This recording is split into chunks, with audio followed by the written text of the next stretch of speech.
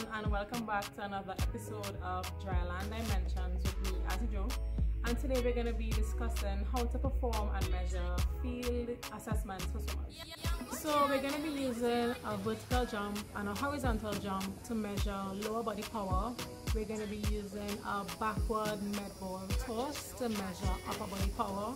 And we're going to be doing planks to measure core stability. A very inexpensive way to test your vertical jump is by using a piece of chalk.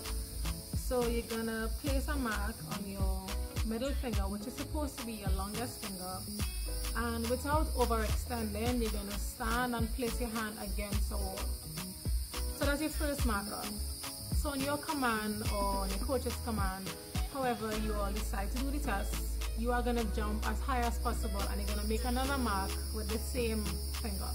So you're going to measure the distance between the first mark and the second mark, and that is your vertical jump height.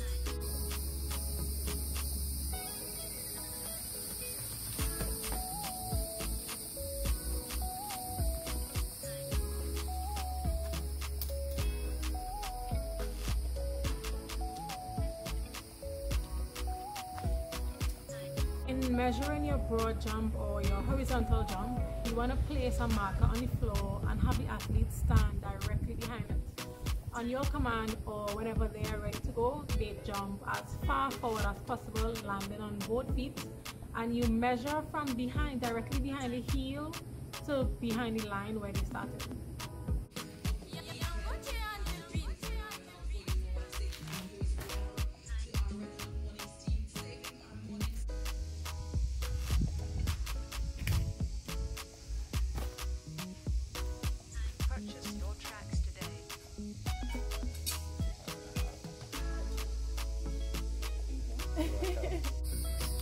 Similar to the broad jump or the horizontal jump, when setting up for the backward med ball toss, you want to have the athlete stand behind the line.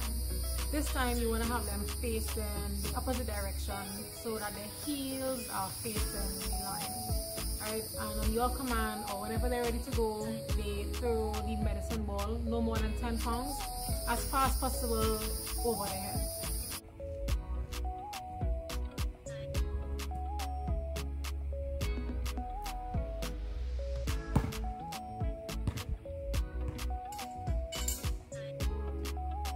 Stability has a huge part to play in swimming, so today we're going to be using a plank since it can be measured using a stopwatch.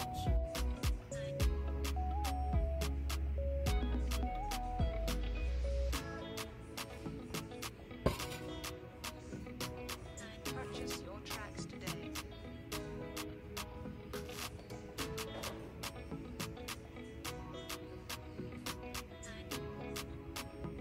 So now you have collected all the data and you're probably wondering, what do I do with this?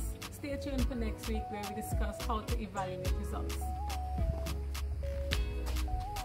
Oh yeah, and be sure to follow me on Instagram at AziJo7.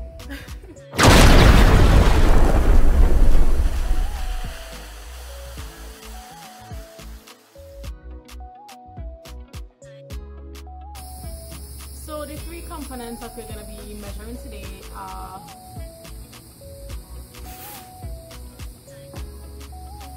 do a vertical jump, a broad jump, a backward med ball toss, and